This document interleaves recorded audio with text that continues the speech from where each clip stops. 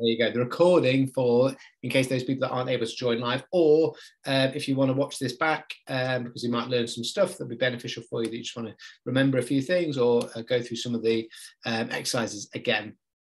My name's Jacko, David Jackson. I am a master instructor with the Oxford Advantage, as well as working with clients and teaching people. I do a lot of work within the sports performance world, as well as working with clients suffering with like stress and anxiety, that type of thing, and some of that type of stress management work in the corporate world as well. And as a master instructor, I will, as well as doing that, I will teach the certification as well, so people can become certified in the Oxford Advantage through me teaching the certification. As well as one of the things I love doing, I love working with other coaches and the mentoring program that goes with some of that stuff as well. So the recording is going to allow people to watch back at any time. The session is on functional breathing. We'll be looking a lot around like the mechanics of functional breathing, what that is and what that means, and importantly, we're going to feel it. I'm going to give you the chance to feel it on the inside, and I also want you to have the chance to feel it on the outside, so you can start to connect those two things together. As with anything in life, not just breathing, how you make changes has got to start with awareness. So you need to have some awareness before we actually are able to make those changes or put in place the things that you're going to learn.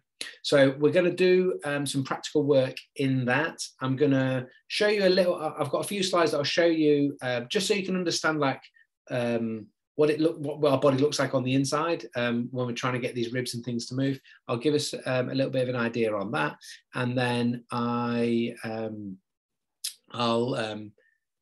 take us through some of the exercises so that you can actually like implement these into some of your daily practices.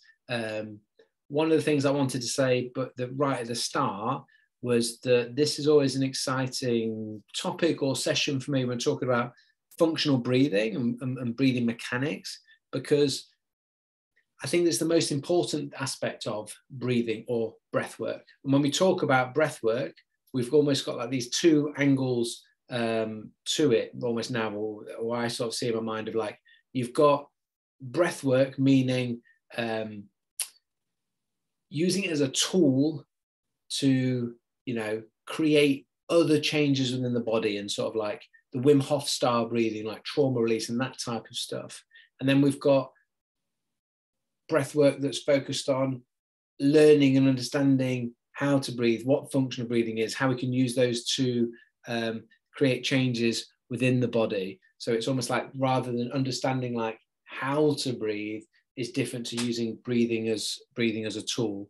And I get excited about the functional breathing because it's how to breathe that you can use in any other breathing practice that you might do, or in anything that you do in life. There's no one that benefits from like breathing more dysfunctionally than they do breathing with good functional breathing. So it's one of the things that can be an undertone to anything else that you're going to do. So I get excited by that because I know that you can all, and we can all use it in anything and everything that we do. And we're always breathing, so we can always potentially utilize it a little bit better. That sound all right? I'm going to share my screen.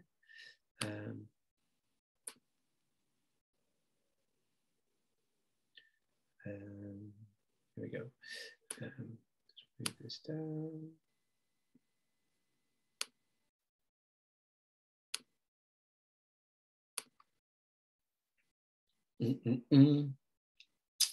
So functional breathing, one of the things that I like, a phrase that I like to hold on to is like unlocking the power of the breath. Like, it's there already, you're always doing it. And hopefully you'll notice some changes and you'll feel a little bit of that as we go through some of the exercises. This is just to like set the tone for us to understand what it is that we're going to be trying to do. So I believe, and this is one of the things that are phrases that I use with Pro Breathwork, which is my new app, where we're talking about changing the way that we breathe to improve the way we think, feel, move, and perform. It can literally will affect your cognitive processing, because it will affect your nervous system and it will affect oxygen supply to your brain. It will change the way that you feel, because again, it will really linking into our nervous system, which will impact on your things like your stress response, and then how you move, because where you're breathing, your ribs, your diaphragm, they are linked into things like spinal stability. Your diaphragms connect into things like your hip flexors, like psoas major, and your rib cage positioning will affect how your shoulder functions, because your scapula rides on your shoulder. So it affects all different things up and down the chain, and then how you perform as well. Like if you're more efficient with your breathing, you can then have better output for any of your physical exercises that you're going to do or perform, or challenges or things that you're going to do. I'm running a 135 mile, or trying to run a 135 mile ultra marathon around Anglesey in North Wales here in the UK in September. And one of the things that I'm backing myself on, because I've never done it before, is the efficiency angle of the nasal breathing, for example, that allows us to recover a little bit faster, a little bit better, a little bit quicker, and also deliver oxygen more efficiently at low level aerobic work that I'm going to be doing. I'm not going to be going fast for 135 miles, it's going to be slow. But yeah, there's the performance from a sport and exercise perspective, but there's also just like your performance in your everyday life and routines as well. Okay. So what is functional breathing? Some of the things that functional breathing is gonna, in itself, that we're gonna look at, is gonna impact on, like your biomechanics, and that's like how your rib cage is moving and linking in with your diaphragm. That's gonna impact into the biochemistry. So that's sort of more to do with like the speed and cadence at which we're breathing and how sensitive we are to carbon dioxide. Carbon dioxide being one of, not the only, but the main driver of our breathing. The chemoreceptors in the brainstem are monitoring levels of carbon dioxide rising, because the effect that has on the pH of the blood effectively makes your blood more acidic. That's one of the main drivers of our breathing cycles, which the medulla, so part of the brainstem, is dictating the speed and size of the breath that we take. Those two things are going to be interlinked, like your stimulus to breathe and how your body is trying to manage oxygen and carbon dioxide is going to dictate the size of the breath and the speed at which you're going to breathe at. And that will impact on how well you can breathe biomechanically. So the two, and vice versa, the two are going to feed each other. So that's something to think about. Functional breathing will have an effect on the nervous system, heart rate variability, your digestion, and your stress. A lot of that comes down to like the diaphragmatic breathing. We'll be massaging, a little internal massage for your stomach and those internal organs. Your vagus nerve runs all the way through the wandering nerve, cranial nerve X, as my friend Dr. Perry Nicholson describes it, to the 10th cranial nerve. He's over in the States here, I have to say like that. But the wandering nerve goes and visits all of your internal organs. And interestingly, I think about 80% of the information is being sent back up to the brain rather than like the top down from the brain. And your diaphragmatic breathing helps to innovate and activate the vagus nerve. Having good vagal tone, so that tone to that vagus nerve, is important for the nervous system, for your heart rate variability, your digestion, and your stress. So we get that with these functional breathing mechanics that we're going to teach, which is primarily around rib cage and diaphragmatic movement. When we're breathing with the diaphragm, we're also creating a lot more inter-abdominal pressure, is what a phrase that people hear people say. Well, that creating more spinal stability, which will help improve our functional movements. More stable spine will help the brain be happy with allowing for greater ranges of motion, other like more distal joints, so joints from and body parts further away from that midline, because we're having that stability through that midline. Your functional breathing will also affect like the size of the breath that you can take. When you can breathe deeper and also expand the rib cage larger, we're able to take a bigger breath, will help with oxygen delivery and our exercise performance. So it's multifaceted in this, and ultimately like your functional breathing will impact everything that you're going to potentially go and do. And so it's an important one for me that as a base level and basic level, we understand the fundamentals of it. And when we do, then it's going to create a nice foundation upon which you can go and do other stuff with it as well, whatever it is that you want to do. But you're always breathing, it's always happening in the background. You're breathing potentially about 20 to 24,000 times a day. I think of every one of those as like a rep. There's an energy cost to breathing. If we can be more efficient with our breathing, we're able to be calmer because we're able to actually like do less of it. The thing that you need to do to be alive, we're able to do less of that. That is less strain, less stress on the system, more energy, more capacity to go and do more exciting and life-changing things than just breathing. Hopefully breathing isn't like the best thing we ever do in our life, even though it might be the most important. And just because it's automatic doesn't mean it's optimal. That's something to remember. Don't fall into the trap of thinking because it's automatic. It's automatic because it's so important. Yeah, it's so important. The brain has to have it on autopilot. So when you're not thinking about it, it's going to carry on happening. Otherwise, you're going to die. So that's why it's automatic. But the brain will also go for the path of least resistance. Yeah. What is I'm just going to quiet for a second. What is the path? I can be a bit bigger. What is the path of least resistance? Like for breathing, you know, you've got a couple of options and this affects the efficiency of our breathing and why the functional breathing is really important. We've got a couple of options with our breathing. You can't breathe. You've got, how many holes in your face have you got, or in your head have you got to get air in? You can't suck air in through your arse. I don't know, someone probably can. But generally breathing is going to happen up here somewhere. You don't breathe with the ears, you don't breathe with the eyes. Like you've either got that massive hole in the middle of your face or those two little fellas, or ladies, if you're female, you know what I mean. The path of least resistance is that. The mouth, wider airway, less resistance. Less resistance means easier. So the brain finds it easy to do that because there's little resistance to it. But what does little resistance result in or mean? Well, if there's less resistance, it's able to happen faster. If we're breathing faster, that's actually a sign of inefficiency. The less breaths you need to take is a sign that you're being more efficient with each breath. Does that make sense? Someone give me some thumbs up, yeah? And then if it's fast, I'm gonna stand up for a second. with my diaphragmatic breathing in here, if it's fast, like, am I gonna breathe like that? Like, I have to practice working hard to like be able to demonstrate that, in that it's really hard to breathe fast into the diaphragm, because it being hard, the body doesn't want it, or the brain doesn't want to do it. The path of least resistance is more, and that feels easier to do. It's not efficient, but it feels easier, okay? And so functional breathing is more about utilizing the ribs and the diaphragm to draw air into the lower portions of the lungs, where there's the greatest amount of blood, because blood sits low down within the lungs due to gravity. And then we have the greatest density of alveoli in the bottom portions of the lungs. That's where the transfer of oxygen into the bloodstream is going to take place. Our slower breath that diaphragmatic breathing is going to allow us to do, or help us, or encouraging us to do, rather than fast, we're going to lose less air in dead space. That's just space within the lungs that can't be occupied. It's about 150 ml per person, depending on the size of the person, but per breath that someone takes. So if we can take less breaths, we can be more efficient.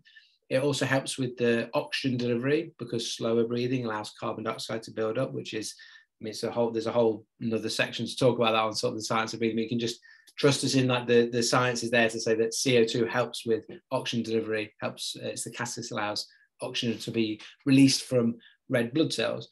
But then the other thing being that if I'm able to switch from that big gaping hole in the face to the two little ones, there's more resistance, which helps slow down the breath, which then also makes it sort of feel like, oh, is that good? Well, yeah, we just said that if we're breathing a bit slower, we're wasting less air in dead space.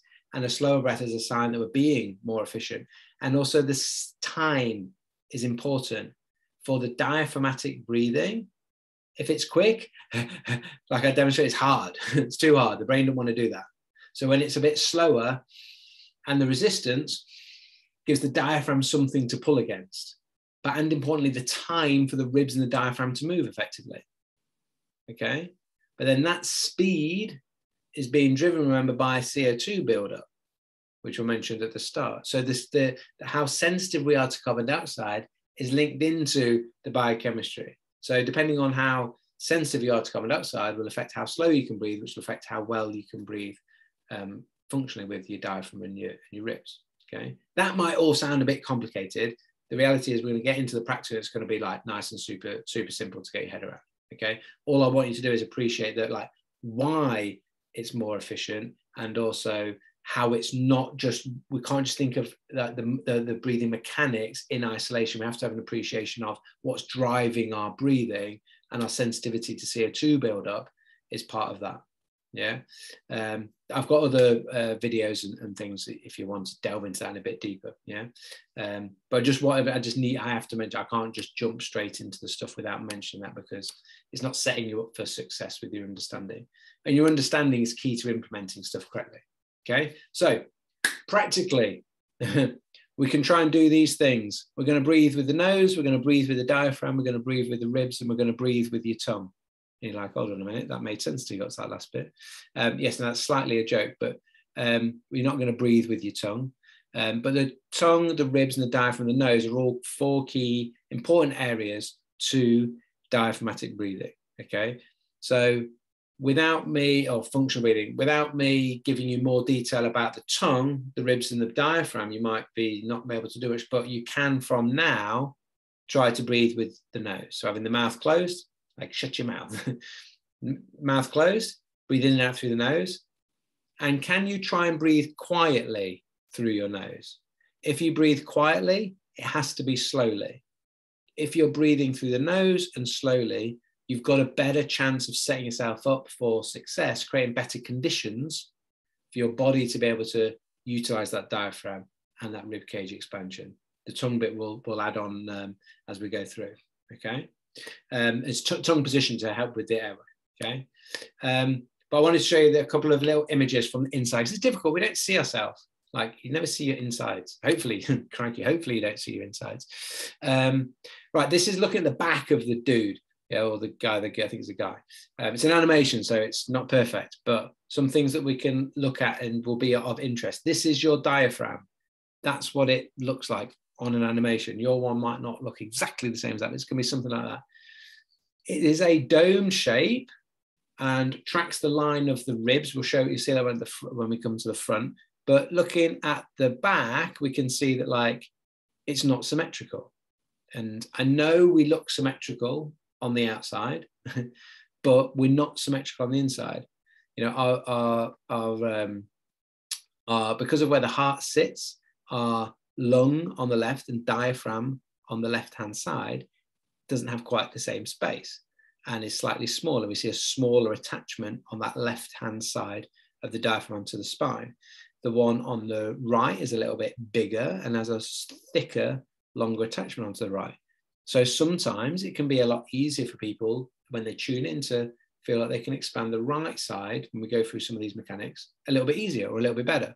And we can, that's not to say we want to try and breathe like symmetrically, let's say, or evenly, but with an appreciation of, like, it's not going to feel potentially, or it's okay, to put it a different way around, it's okay for it not to feel perfectly exactly the same on either side, because it's not exactly the same on either side on the inside. Okay, I'll just let that play round to the front, and then I'll try to pause him on the front part. There. So then we see this like domed shape that's tracking the line of your ribs. We'll have a dig around and feel that in a second, okay? But just to give you a little bit of an idea of where it is, that's sort of where it is within the body, yeah? And the shape of it, and that there are some differences from either side. This is an animation, again, clearly. So it's not perfect, okay? But it gives you a little bit of an idea of what's going on. That's exhaling, and then this is inhaling. We've got the expansion out and the diaphragm moving down and the ribs moving out. I'll play it again. So the inhaling is the expanding outwardly to draw air in. The exhaling is the ribs coming back together and the diaphragm going back up that rib cage. Okay. So that's like one simple bit of that some people get a bit mixed up. The notion of breathing in can sometimes feel like to breathe in is to like suck my belly in. that's not breathing in as in inhalation. Inhalation is air coming in. In order for air to come in, you must expand on the inside. You can expand on the inside by lifting your rib cage and breathing into the upper chest, but that stops us from being able to breathe into the lower portion. So what we want to do is you want to expand the rib cage by the lower portion of the ribs moving out and the diaphragm moving down. Increases the space within that thorax. That decreases pressure. That's what draws and pulls air in. Okay. Now, the last little bit I want to show you on this is I want you to look on this. Can you see my cursor down on, I'm going to say let's not be mean, but let's be honest. Let's call this the love handle. So, which is not on where his rib cage is. It's not on where the diaphragm is, but it's lower down. Yeah. Just have a look at this portion. Okay. So the breathing, even though we're talking like more like belly button, stomach area, the lungs and the diaphragm are not down there, but we're seeing movement because of it pushing lower down. So we can feel and notice movement lower down than where the ribs are and where the diaphragm is because of the movement on the inside that's happening. So we'll have a feel of that when we go through some of the practical stuff now. Okay. So for this, we're going to go to standing. If you have the other thing is if you have your video on and I can see it, I can try and give you a few little bits of tips in that, and also know that I'm not the only one that's just standing here being a bit weird doing all this breathing stuff. Okay, so 4 things. Anyone remember them? It's not a test. Hopefully I can. I'm teaching it. Nose, diaphragm, ribs, tongue. And not in that order. It doesn't have to be in that order. Because we're actually going to we've talked about nose already. We're going to breathe in and out through the nose. Tongue position. I want you, before you change your tongue position, I want you to just stood up, relax, like I like to shake the shoulders to be relaxed, just like shake that out. Okay, nice and relaxed. Just take a couple of breaths in and out. Okay, just notice. It can be a little bit harder standing up as well sometimes for some people. It might be easier lying down, but what's important is to practice any of these breathing techniques and drills in any position and posture that you're going to find yourself in, particularly if you do like different sports. If you find, say, like my sister used to do and she was world champion, rafting, whitewater rafting, where they'd be like in a kneeling lunge position. It's like, be good at breathing when you're doing that, like as an example. But for most of us, lying down is potentially the easiest, but what's most applicable, and some of you may never watch another breathing session ever again, and I'm like, how do I want to teach you if you're never going to do something ever again? I want to teach you standing up, upright, because most of your life is going to happen like that. Yeah, upright or sitting, but certainly upright. Yeah, sitting or standing. So do practice in lots of different positions. We'll do all these standing. Taking a couple breaths in and out through the nose. Just notice how you feel.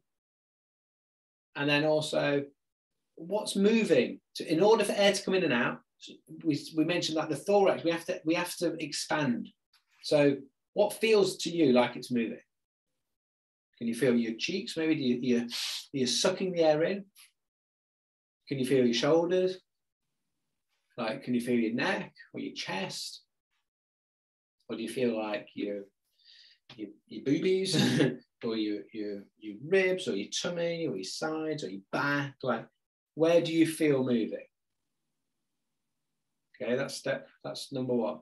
Okay, where can you feel moving? Now, to help us with a bit of awareness of that, I want you to put one hand on your chest and one hand below where we'll find my 2 lower ribs, showing you, there they are.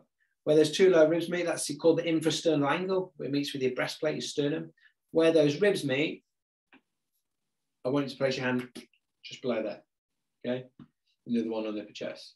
And then, again, mouth closed, in and out through the nose. Just take a few breaths and just notice which hand is moving more. Very, very simple awareness drill. Really good, though. It's so simple. I used to think that this was like rubbish. I was like, oh, that's too easy. Why would I do that? But actually, it's really good to be able to just hone it. Okay? And then what I want you to do is just notice, roll your shoulders a bit, notice, are they tense without me realizing? Shrug them up a bit, roll them, try to relax. And can you get that bottom hand to be the one that's moving more? Okay, and we're going to build on that. So just by thinking about it, you might be able to make that. If anyone, just use the chat box this for feedback, if you, or just thumbs up.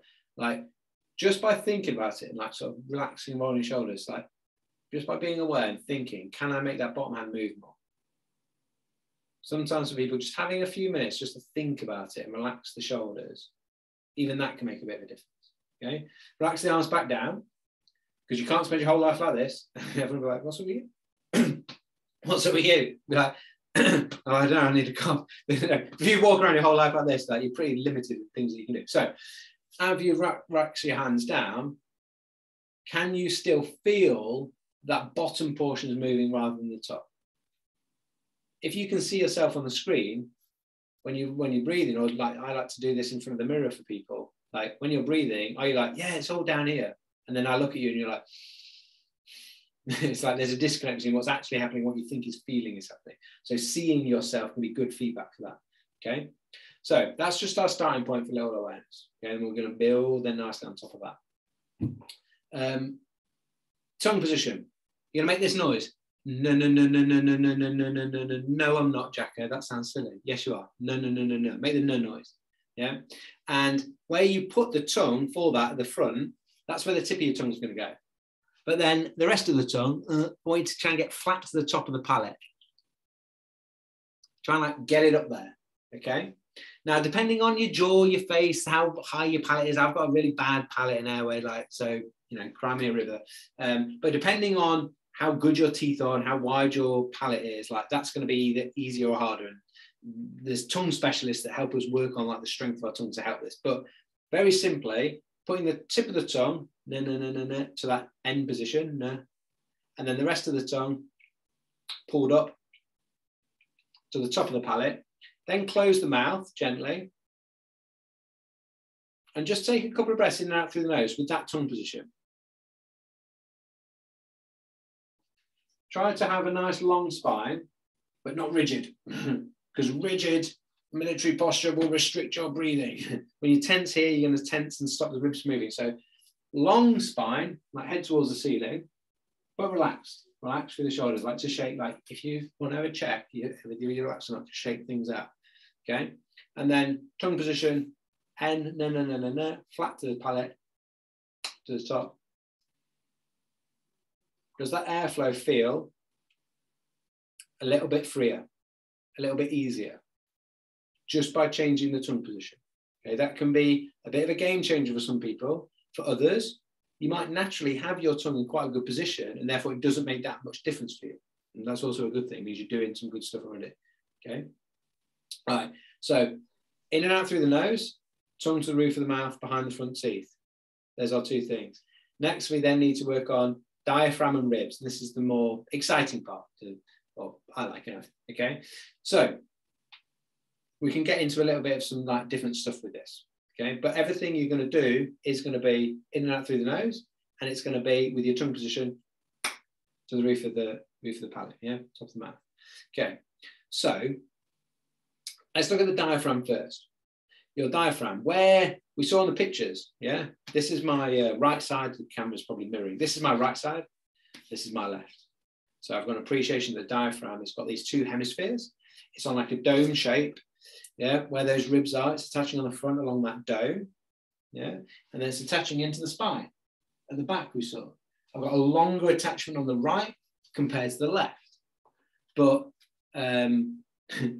when we're teaching and when you're watching someone teach you about breathing, we don't turn around and just talk to you like this all the time, even though a vast majority of my breathing is going to be into the back. So I always say this to people, just so we're aware, like I'm going to show you front on and talk front on, but we're not just in this frontal plane. Yeah, we need to be expanding all the way around, okay? But you're going to take your fingers and acquaint yourself with your ribs, which are at the front, going to be where your diaphragm attaches sort of underneath. So gently relax your tummy. If you tense this is quite good. If you tense your stomach muscles, your ribs, it's like you can't get under your ribs, because exhaling is where the ribs coming down and in, and that when you do active exhalation, everyone do an active exhalation now. So breathe out strongly through your mouth, just as an active exhalation with your hands on your stomach. It's like, oh yeah, my abs tense. They're under there somewhere. Yeah, but my obliques, they're pulling the ribs down and in. When you exhale, you can't get your fingers underneath your rib cage. But if I relax my stomach muscle, which must be important for inhalation, because we just did exhalation where they're tenser. So it's important. Relax your stomach muscles. And then actually, can I get my fingers to just have a little bit of a prod around? And don't some people get weird, like, oh, it's a bit weird. Like, it's your ribs, it's your body, it's not mine, don't worry. It's not the person next to you. So fingers underneath there, just have a little bit of a prod and feel, and just try to get a little bit of a sensation touch underneath the ribs at the front. Right in the center, you'll struggle because like your rectus abdominis will be coming down, so there's too much tissue there, but just to the edges, to the sides, you can track all the way down to the bottom. And it can be quite tender for some, it's tender for some people when the diaphragm's a bit stuck down and a bit knotted, yeah? Because the diaphragm is like any muscle tissue. If it's functioning well and moving through a nice range of motion, then it will be nice to touch. If it's all tight and knotted up and not working well, then it's going to be a bit sensitive. Now, just relax your arms down. Just the fact that you've prodded in there, just take a breath in now and be aware of that portion sort of like coming down, expanding out. And just by having touched there with your fingers, you'll be like, oh yeah, I can just feel that like expansion down here more. Okay. So it's going to get, don't worry. If you don't feel it yet, it's going to get better, don't worry. Now, that's just like a little bit of sensory touch onto it and just getting acquainted where it is, trying to go, okay, that was my body. I saw the animation of the guy. It's like this. And as I breathe in, it comes down, flattens out, and helps push those ribs out. And the ribs are moving as well to expand that, what we call infrasternal angle, the angle the ribs make with the sternum, the breastplate. Okay. But to feel, that's very much on the outside. I said I was going to have you feel it on the inside. So if I said tense your diaphragm contracting or tensing is an inhalation. Yeah. But if I said to you, right, everyone tense the diaphragm now as strong as they can, we'd probably just tense our abs because it's in there somewhere, but I don't know how to connect to it. Whereas we just did, forceful exhalation is tensing the abs. So forceful exhalation can't also be the diaphragm because the diaphragm contracting is inhalation, opening up, expanding. Okay. Now, like we can tense our bicep. Everyone tense the bicep. Squeeze. You know what it feels like to tense your bicep. You know how to send a neuron to that muscle. Our proprioception of that area is good. Proprioception of the trunk, typically for everyone, is like it's just poor. It's difficult. We don't have that awareness as just human beings. But on the inside is then even more difficult. We can't even see it. But we can make ourselves feel the diaphragm contracting by doing an isometric contraction. So your bicep, like tense, that's an isometric, like shortened position, just no movement, isometric, stationary. We can do the same by holding the breath and trying to breathe in. We call it a blocked inhalation, okay? So if I were to put my one hand just to guide with where my diaphragm is, because I don't want to do it from up here, one hand to guide me underneath where those ribs meet. I do a normal breath in and out, and then pinch the nose, and then try and breathe in. Can you see that? Whilst I hold my breath, I try and breathe in. And it's like, boom. It tries, don't hold your breath for ages, just try one or two, and then like relax, breathe in. We're not trying to challenge our breath holding in this. But can you feel like, oh, that was strong. I could feel something in there. It's like, feels like my abs, but it's not my abs. I can feel it's like more in the inside, okay? We're going to try one more where I want you to try and make it as strong as, imagine like, when you tense that as much as you can, it's like, tense it hard. Same thing here. So hand just below where the ribs are meeting, normal in, normal out, try and make it strong. Oh, I really feel, yeah, I can feel it. It's trying to pull and tug down to get air to come in, but I'm trapping the air by holding my breath, stopping the air coming in. That makes sense? We can feel it down in there. Yeah? Can we feel that? I'm just going to put some feet over here. That's your diaphragm contracting. Now, when you're doing your normal breathing, it doesn't contract as strongly as that, okay? But with an awareness of that now, of that area, we prodded it, we felt it contract strongly on the inside. Can you, with your tongue in that good position, breathing in and out through the nose, can you create that similar sensation of that diaphragm contraction down here, but just let the air come in through the nose?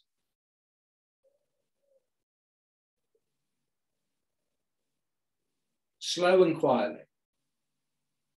Yeah, to allow us to feel this, breathe it, these movements, we're probably going to take some larger breaths to accentuate them so we can feel it. Okay, but I don't want us to be over breathing, so I want to keep them quiet so they're going to stay slow. Okay, then I want us to just hone in on, so that's just like feeling the diaphragm. Let's hone in on the actual ribs then, to be able to feel those ribs and get those ribs moving a little bit more, okay? And what we're going to do for this is, and get a little bit more awareness to this area. As I said, typically, our proprioception of the trunk area is poor, just for all human beings, for whatever reason, okay? So, and like, you know, like your back, like you have no idea like what's going on at your back, and like your ribs, you know, your rib bone connects into the backbone, like your ribs connect into your spine at the back, your diaphragm, as well as connecting, attaching here, attaches to the back and the spine, or the front portion of the spine, but at your back. And we just don't really think or know, like, what the hell's going on back there? Like, we don't think about it, we don't feel it. And a lot of the time, if we're in a lot of extension, so if you find yourself in like quite an arch position, anterior pelvic tilt, or just any sort of like extension pattern that a lot of the time we see people in, the ribs are open at the front, which means we find it hard to exhale and get the ribs down, but we're also compressing the ribs at the back. So we're just compromising being able to breathe effectively into all portions, and then we're restricting ourselves to only really be able to breathe into the front. And then even still, if the ribs aren't moving, we'll just go then lead ourselves into that path of least resistance of lifting the upper chest, which ends up being faster, which ends up meaning we're wanting to then go back to that mouth breathing, okay? So, let's get acquainted with the ribs a little bit. First thing is going to be touch. One of the simplest things, sensory. We have so many sensory receptors in the skin. Just by touching, you can heighten your proprioception of the area. So where those lower ribs are, rather than digging in with the fingers, we're just going to rub the outside. Rub it, rub it, rub it, rub it, rub it. Yeah, rub the outside where those, on the angle that they make, that infrasternal angle. Okay. Then also into the sides. These ribs go all the way around onto the sides. Rub, rub, rub, rub, rub. And then into the back. Rub, rub, rub, rub, rub, rub, rub. Yeah. Yeah. Okay, and then do a few all the way around, nice rings. Do a few more of those. Don't do this bit. Don't do this bit. Like if I rub my head and let go, I can feel where I was rubbing the skin on my head. Yeah. So where you were rubbing, relax your arms down, shake the shoulders. You can feel where you're rubbing. The skin should be like buzzing. Okay. Now, tongue through for the mouth, in and out through the nose. Feel the diaphragm contract, but feel that expansion, that area you were just rubbing, feel it expand out in all directions as you breathe in. Gently and quietly, but feel it expand out. Quiet on the way back in. The ribs are going to come, just notice how the ribs come back together nicely. You can feel the movement like a band 3-dimensionally around you. And just by rubbing, you're heightening your awareness of that area. Okay. And then take our hands. We're going to place them on the sides of the lower portions of those ribs. And then I want you to just gently push in with the hands. Okay. Gently push in with the hands, not like too hard, just a couple of percent. But you're going to then feel like you can push. You've got something so to push against. So in that inhale, now rather than just feeling it move out, I'm going to actually see, can I move my hands out? So if I inhale now, can I expand those ribs have widened? And then when I exhale, they come back together. So just try a couple of reps of that. So you've now got some external feedback and a little bit of pressure to feel, can you move the ribs out? When you breathe in and when you exhale, can the ribs come back together? Okay. Whilst you're doing that, if you feel your shoulders like shrug up and get involved, just think about pushing your elbows down slightly. So if my shoulder's up, if I push my elbow down, the idea of pushing the elbow down, just ever so gently, like 1% effort, push the elbows down, just inhibits those upper traps and helps you keep the shoulders down and relax. So elbows just down slightly, push in gently with the hands, and then push those hands out with your breath. Then when you exhale, let them come back together. Do a couple more of those.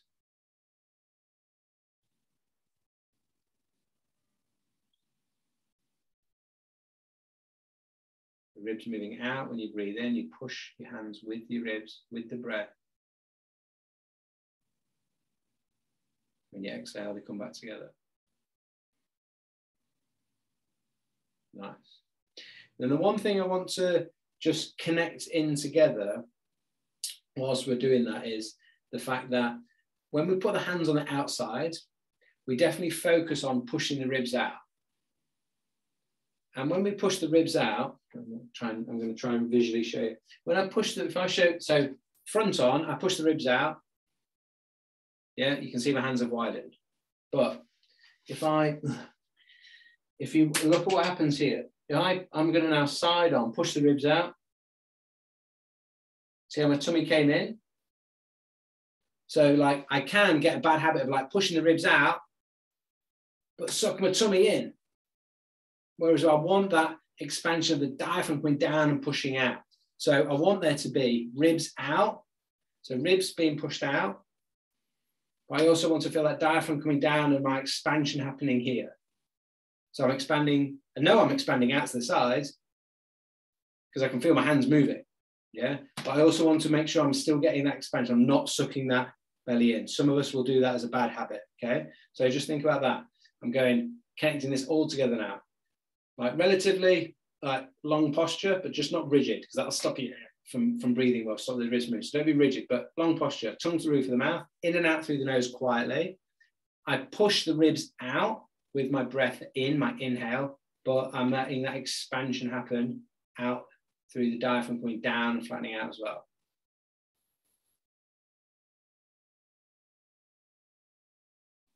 And our exhalation is just going to be pretty passive in this. Let the ribs come back and down together. Like if I show you side on those two bad ones, if I show you a bad one, so pushing the ribs out, but sucking the belly in, looks like that, whereas pushing the ribs out and also expanding into here. So I want ribs out is showing me I'm getting that lateral expansion, feeling the diaphragm moving down, the movement coming, like I showed that diaphragm. My ribs and stomach and lungs aren't down here, but the diaphragm moving down and flattening out, I feel that expansion coming there rather than me pulling it in, doing the opposite of what the diaphragm was. So if I'm sucking the tummy in, I'm restricting the diaphragm from being able to move down. Yeah. And then, so there's a couple of questions in the chat, I might answer those. Yes. Drills for breathe. This is a great one. So, question from Luke. Yeah. So he's gone. I can feel expanding into the sides. Yeah. And then I can feel the front. But what about the back? And then potentially on particularly how we're currently like stood up. Some of us might be in a little bit of excessive extension. If we came to any position, we'll carry on doing it just standing.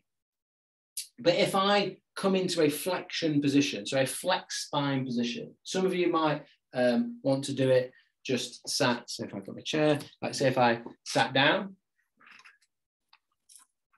yeah, and if I went and rested my hands on my knees, or if anyone like does yoga, knows like child's pose, like kneeling down onto the floor, but in a rounded shaped position. When I go into a flexed spine, I'm top to the pelvis underneath, I'm rounding my back. I'm resting the front portion of my body on my thighs almost, and effectively restricting the front portion of my breathing mechanics. So where do I force myself or have to breathe into? I have to breathe into the back. So you can take a breath in, feel the expansion into the sides, but because you've restricted the front, you'll feel expansion happening in to the back. What might that look like in some more like functional movements? I came down. Say I came down into a squat. I could be in a squat. I could hold on something if I needed to, but I can round my back and breathe into that back area. Now, squatting with a rounded back with weight on your back isn't a good thing, but for the purpose of breathing into the back as an exercise to help release some of that tension and give you the feeling and sensation of how to breathe into the back, it's a great little exercise. Like if anyone's got space to, I'm trying to create some space. I wasn't necessarily going to do this, but because someone else, let me come down onto the floor. So like a child's pose would be, if we come down into a position like this, rest the head on the floor. You just get anything where it allows you to have your back rounded and you supported.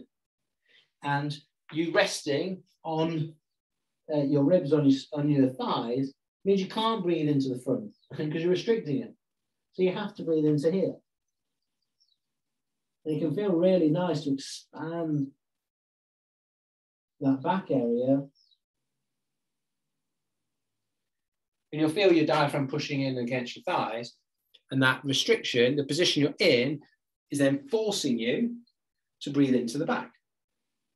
And then we can try and take all those things together and go, Luke's, there you go. Child's pose works for that. Good. And when you release some muscle tension, it is because I'm a bit like that as well, where we might be doing a lot of posterior chain work, and particularly for like power athletes, who have a lot of tension in the back. And we're never releasing that because our mechanics for our breathing that's happening all the time are just sort of staying in that passive release resistance, just staying in that same shape. So taking yourself into some flexion and actually breathing into that area will help to release that, will help. Then what we want to do, I'll answer some of those questions at the end. So I have a question about cycling, like when you cycle. I work with some pro cyclists and triathletes where breathing into the back is really important because their shape on their bike is restricting that. Yeah, we've sort of answered there, haven't we? So yes, being able to breathe into the back is really important for cyclists. Okay. Now what I want to do is take all that. So rather than having the hands on there, maybe just do one more. The hands on there, and awareness of, oh yeah, actually for the back. If you have your hands like that, if you can put your thumb at the back. Okay, now we've done that line one. I've got my hands on the side, my thumb feeling towards the back. Can I now expand out to the sides when I breathe in? Can I feel my stomach pushing out? The ribs moving out to the sides with the hands, but then also can I feel some movement and pressure coming from the thumb at the back? Then I'm hitting that lateral expansion in the front portion. I'm getting that widening of the rib cage. I'm feeling my hands moving out, feeling my diaphragm moving down and pushing into this area. And then also the thumb on the back is giving me an appreciation of, okay, I'm expanding into that back area, or I can. And with a little bit of awareness, I'm able to get a bit more of that. Okay. And so touch is a great way to improve your awareness of where you're breathing into. But we need to be able to then do it without touching. So relax the arms down and then take a couple of breaths where you try to just feel all of those things. So tongue to the roof of the mouth, in and out through the nose quietly. Can you get expansion, and can you heighten your awareness that it is three-dimensional expansion? It's out to the side, you can feel the front portion, but also you can feel into the back. On the way out, try to relax. If you're struggling with that exhalation, it's like this, like we're not exercising. It doesn't need to be forceful. It doesn't need to be particularly active at rest like this. Let the natural elasticity of that rib cage and the diaphragm just return. And if you're struggling to let that happen, there's a letting go process of like feeling in control. Like you don't need to control it. We are trying to work on our inhalation mechanics. On the exhalation, try to think about letting go and letting it happen. Now, in the sports performance course, when I'm working with some of the athletes, when we're talking about from a sporting perspective, like we need to be strong and active and good at those exhalations as well. That's sort of like another whole topic. But at rest, we should be able to just try to think about more about letting go and let that happen. Okay, so without the hands, can we feel it? And is it helping us? Okay, and then after that, what we're looking at really is going, okay, can you take those mechanics? Can you take those mechanics and can you start to practice that in different positions? So can you do it? Yes, can you do it whilst you're lying down? It might actually be easier. But can you do it whilst you're not in perfect posture? Can you do it whilst you're sort of sat down a bit, sort of like slumps, chilling out at work? Or if you do play a sport, you know, maybe if it's in running, like what's it like to go out running when there's a load of other stuff going on, some impact on the floor, your core's having to stabilize the spine a little bit more. What is it like to try and breathe with those mechanics during that running action? Maybe if you do various different sports where you find yourself in different positions, like can you still breathe well in some of those positions? Like the cycling is a great example, like compromised position, but can you still breathe well? And when you're compromising that spinal flexion, then you need to breathe into the back. So get good at expanding those ribs at the back to get better posterior breathing mechanics whilst you're cycling. And then when you're not cycling, thinking about trying to restore some neutral breathing patterns to what it is that you're doing. And then don't get too overly, like, enjoy it, play with it, experience it, but don't get like overly infatuated with it.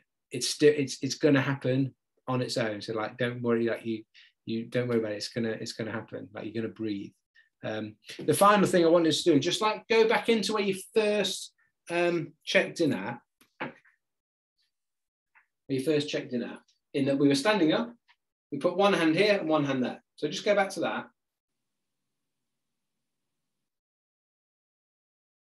And then as you breathe,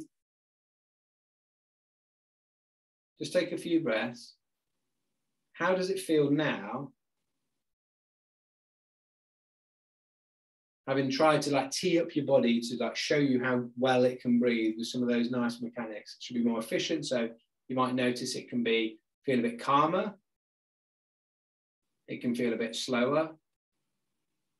And also the expansion, where it's happening and in what directions, hopefully will be improved as well. And the likelihood is you see a little bit of improvement. So yeah, that feels better. But you've got habits that you will have built up for tens of years probably. So it's not like all of a sudden, okay, now I don't need to think about breathing again. I'm just going to breathe perfectly because I did this one session with Jacko. No, like just doing little bits of it, improving your awareness, and then just doing little bits throughout a day. Great first thing in the morning, just to set the tone for the day. Great as part of warm-ups before exercise. So you're actually, warming up and giving some love and attention to your breathing muscles. That's going to facilitate all of your exercise, and just gear them up into a way to go like, okay, this is how I want us to breathe when I'm exercising. And what's exercising going to do? It's going to challenge your breathing more. It's going to put a strain, a load on it. It's going to ask you to breathe faster and breathe bigger. And if you can't do it well at rest, it's going to be very difficult to do it under the stress or the load of breathing. But that's where I found like running, and it can be anything for you, but like running is nice and cyclical. It's easy. It's rhythmical. You don't have to think too much about the thing that you're doing, so you can focus in on the breath. And when you're running faster, your breathing gets bigger or louder, or not louder audibly, but also just sort of louder in it talking to you, of like, okay, I can feel it now, like, and how well can you control it, and how well can you still breathe well, low down, when you're being asked to do it a little bit bigger and a little bit faster. If it needs to, when it goes big and you just go big here, that's not really big.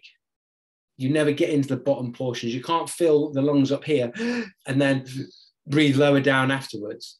You can breathe into here after you've breathed low down. Does that make sense? So like breathing low down at rest, but then when you need to take a bigger breath, start it low down still and just let it fill up the rest as well. That's going to be a more effective breath. It's going to be more efficient, and it's going to actually be bigger. I bet you think about running at some point during your 135 mile. It's not a race. You said race. It's not a race. It's kind of, ultra marathons aren't races. Well, I'm not right. I bet you think about running. I bet I think about I wish I didn't run during that at some point.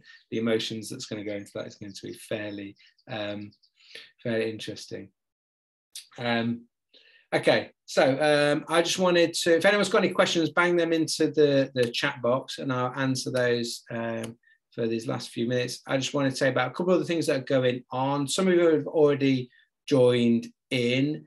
The Pro Breathwork app is a new app that I've brought out. Pro Breathwork is, I'm a one-man band pretty much, so Pro Breathwork is me. It's not there's some big thing behind Pro Breathwork, but the website is probreathwork.com. There are online courses in there. There's live sessions. Some of you have signed up for these already. We do live sessions each week, and it's just $4.99 a month. The next one, I believe, is on Thursday this week. And you get a 7-day free trial. So you can actually like sign up, and it's available on Android and on Apple. So you can just search Pro Breathwork. I'll send an email to people if they've got any questions and things, but I'll send you a link so you can just download it on Apple or Android.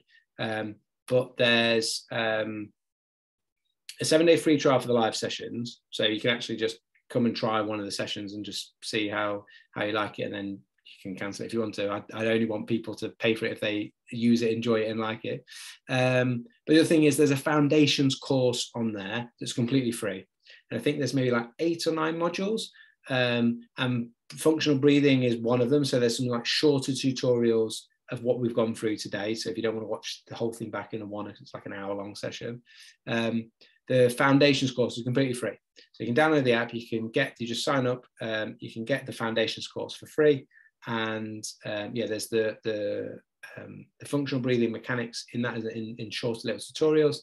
There's all the biochemistry that I was talking about. There's some awareness drills.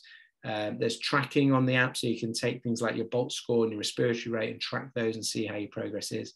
And there's a few other nice little exercises like breathing light exercises in that foundations course that I think you will enjoy, and it's free. So wanted to put something out there that helps people with the basics at zero cost, other than I guess you need to have a phone to be able to have an app in the first place. So there's a barrier. If you don't have a phone, if you don't have a phone, you're probably not on this call, are you? So yeah, so there's weekly sessions, and there's of course there's a sports performance course and a stress management and anxiety course on the Breathwork app, as well as that free one. And then anyone that is involved in exercise or sports performance, or just wanting to improve their running, their exercise, whatever it is that they do as their part of their exercise or their sports, whatever sports you play in, on the 19th of July, so next Tuesday, it's a 2-hour seminar, because there's quite a lot of stuff that we go through. Tickets are on Eventbrite. I'll send you an email if you haven't seen how to sign up for that. I'll send a link to that in the email. It's $19.99, but if you use code Jacko, I'll put this in the email for you. You get a $5 off, so it's $14.99 for anyone that's been part of either my email newsletter or has taken part in this this little session. So I do a lot of work with some professional rugby teams and rugby players, triathletes, and so sharing what we've learned and what we're teaching those professional sportsmen and women and athletes, and making that available to everyone, because there's some really cool stuff that's has a big impact on how efficiently you're able to do your sports, but also how you perform, and then also how well we can recover. And then we cover all of that in that sports performance seminar. So there is quite a bit of stuff in that. So it is 2 hours long. And if you can't make it live, there will be a video recording and replay of that if you do sign up. So if anyone has any questions, oh yeah, look, let me come back, sorry. Sometimes you say if anyone has any questions, and you often don't get that many questions. Matteo, as for even as belly expands out, is there still some slight constriction in the belly for stabilization? Otherwise it feels like the belly just falls forward. I think that the thing that gets, what's the right word? Like misconception or confused of like it just being about like belly movement, and we lack the rib cage expansion. Then, as I showed you in a little demonstration, because it's happened to me where it's like I then like focus so much on the ribs, and then like didn't realize it's like, oh, I'm getting the ribs movement, now I'm sucking my tummy in for some reason. Like, why am I doing that? And so it's not sort of automatic by like, if I just get one thing right, okay, so I get the ribs moving, is everything going to be perfect now? And I don't think I believe in perfect anyway, other than I think your body, I believe that your body knows how to breathe and knows how to breathe well. I think it's wired to do it right, and we just need to take away some of those restrictions. The main constriction for people around the sort of like abdominal region is like holding tension in their abs for a whole host of potential reasons, which could, the simplest could be like just wanting to keep my tummy in so I don't look fat or whatever. Like that could be as simple as that. But that tension in your abdominal muscles is restricting the movement of the ribs. But it will feel a little bit different for everyone, and that's probably why it's difficult to answer that question, in that I don't know exactly, you don't know what someone is feeling. If you want to try and elaborate, Matteo, on that, of like what that feeling is, so I can give a better idea, then pop a bit more detail about what that sort of feeling or sensation is like. Cheryl, it's been brilliant. Took her back to your HND days in sports science. Good on you. I'm surprised that they were teaching, never in any of my strength and conditioning training or courses I've done did they teach us how to breathe. So you're on a good course if they do that.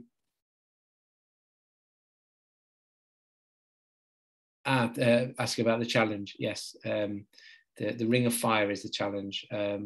Doing it for charities. If anyone does want to share that or donate the petals, there's the charity. We'll be very grateful, and I'd be happy with you being supporting and just sharing what it is that the message within that is about. It's not about, as you'll find out if you look at any of my stuff, what I'm sharing about what it's about is not about running, and it's not about the challenge. It's more about like trying to get people to, getting myself and getting people to connect more deeply with themselves and some actual realities of like what is life all about for us. So there's a little bit more of that besides, and share a little bit more about what that is about. But yeah, on the outside it's like, oh, you're just trying to do a run, but it's not necessarily about the run, which hopefully if you're interested, you'll hopefully find out. I'll share some links about that as well. And you're training documenters as well. I'm a master instructor, but that's just the name that Patrick calls them. I'm not a master at work, that's for sure. We are all working on this. Good to come to thank you, Jeremy. I just want to say a big thank you. Just from my first 42k trail race. Yes, nice. And I did as much nasal breathing as I was aware of and felt great. Your funny videos helped me a lot too. I'm glad to, funny and informative. The trouble with nasal breathing during something like a marathon or ultra, and this is definitely with me as well, is like when you do something, when you go out running on your own, it's dead easy in that you got no one to talk to. But talking is mouth breathing. Look, I'm talking and I'm not dead, so I'm breathing. And when you're talking, it's mouth exhalations. And so yeah, I get excited and start talking to everyone, mainly about telling them how to breathe. But then it massively affects my breathing. When I go out running with someone and I'm not nasal breathing, my heart rate jumps from like maybe like a nice steady 130 when I'm on my own to like 150 or 160 when I'm talking. And just showing, no, I'm not running any faster. It's just literally the breathing. Elizabeth, glad you enjoyed this session. Side back, you like the side of the back breathing. Katie Bradbury, great session. Thanks so much for putting free content. Good luck with the challenge. Thank you for people offering. I didn't realize the challenge was going to promote lots of good luck messages. Thank you. Yeah, and I think that some of the stuff, like, yeah, as coaches, we're teaching people to breathe. Like, everyone needs to earn a living to like pay their bills and stuff. But there's certain things that are like of breathing that's just a basic thing of life that we all need to do. And I feel like there's a bit of a mission or calling of like, you should be teaching people the basics for free, but that's just how I feel about it, and enjoy doing. Let's make no bones about it. I enjoy these sessions. Thank you. Anyone got any further questions? Are there sessions planned that target increase? Yes, Patrick H. So in the Pro Breathwork app, there's in the sports performance course, there's a whole section on like improving CO2 tolerance with like breath holding and breathing light practices. And in the live sessions that I do, we have a session each month specific on CO2 tolerance, breath holding, and then also the breathing efficiency session is not breath holding, but it's on CO2 tolerance and controlling your breath as well. So there's at least 2 in there every month. Yeah, Matteo, continue to experiment.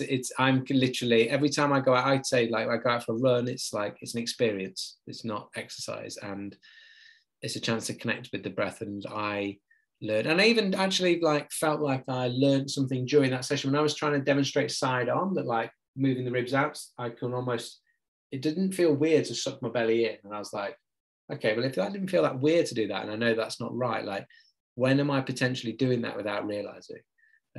So every time we engage with the breath, there's an opportunity, I think, to learn something about it. And with exercise, it's nice because it just heightens it. It's bigger, it's louder, there's more of it. So you're going to notice it a little bit easier, but it's then harder to control. So it's like a bit of a double-edged sword. It's more noticeable, but it's potentially a little bit harder. Oh, thank you, Jeremy. I'd like to know. Yes, I will send a link. I'll send an email with the link to download the free app. The sports performance seminar, if anyone's interested in that, and details about the Just Giving page where you can donate. There's also details about, like I've tried to explain, it's quite long, about what the challenge is about and why we're doing it. There's a bit about what the Petals charity is as well and why that's so important. Alan, looking forward to sharing the yoga sessions. Glad you like that. There's one of the, Anastasia, one of the Okshamanti's master instructors. He does if you really like it for your yoga, he's a yoga instructor and a master instructor of Okshamanti's. And he does an Oxygen Advantage certification specific for yoga instructors. And I'm not a yoga instructor, so I haven't done it, but I've done some work with him and he is fantastic. And I'm sure his course will be fantastic. Niels, my question is, Matteo, when I breathe, I kind of see a pooch belly in the lower abs. Yours looks much flatter. Does that make sense? Yeah, no. So it does. It feels it. Yes. So maybe I do know what Matteo was on about. It does feel like it's sort of like letting your like belly just hang out in a way. Like it maybe doesn't. It doesn't look like the 6-pack ab like look that you might want to take a photo of when you're doing that nice inhalation, but we want to be relaxed in that area and letting that area expand. Like I've heard on Joe Rogan's podcast when he interviewed Laird Hamilton, he was talking about, you know, the surfer, he was talking about like guys with those like great 6-pack abs like have problems with their breathing because there's abdominal like overdeveloped. I did far too many sit-ups as a kid trying to look like Arnold Schwarzenegger in my bedroom when I was like 13 to 18. And those like overdeveloped abdominals, like providing more, helping it be easier for you to do more spinal flexion rather than to get air out, rather than actually the ribs coming together. And when we're holding tension in there, actually like stopping the ribs from moving. I think some of my dysfunctional breathing in the past has definitely come from that. Oh, someone shared the, Jeremy's found the link and shared it. Is that right, Jeremy? I think it was you that was asking for the link. But I think that you've then found it. Thank you for sharing that, Jeremy. Andrew from Iceland, or your surname is Iceland. Thank you, brother, for joining. My pleasure. Okay, right. What's his name? The yoga. Right. His name. Let me 2 seconds. I'll literally find his Instagram, and I will share it for you in the chat box. Because I won't pronounce his name.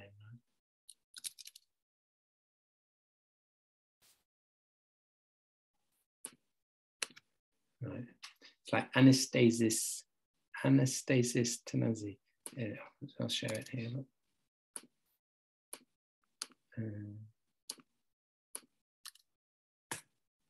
There we go.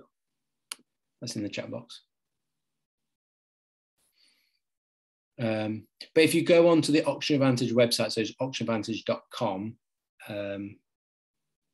Tessie Grant's movement coach, you'll be able to, apologies if I've just pronounced your first name wrong, on the oxygenadvantage.com on their website, you will see, you should be able to see that. Cool, 22 of us still on the call at nearly 1:15. Thank you for everyone that's hanging on, hoping for there being maybe a drop of wisdom at the end. There isn't. Keep enjoying the breaths that you take. You join this world with your first one, and we're all going to end with our last one. That's probably the only thing that we actually know.